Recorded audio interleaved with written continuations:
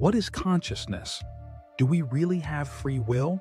The answer comes from a voice you don't expect, Federico Faggin, the inventor of the microprocessor, the man who shaped our digital world from computers to touchscreens. After reaching the pinnacle of success, Faggin turned his genius to the greatest mystery, consciousness.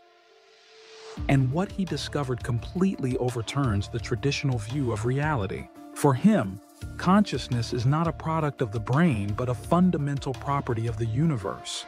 And our body is an avatar piloted by our true essence. His theory unites science and spirituality, solving the mysteries of physics.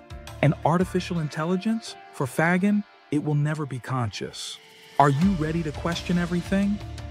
We are not biochemical machines, but conscious and immortal entities. Watch the full interview with Federico Faggin.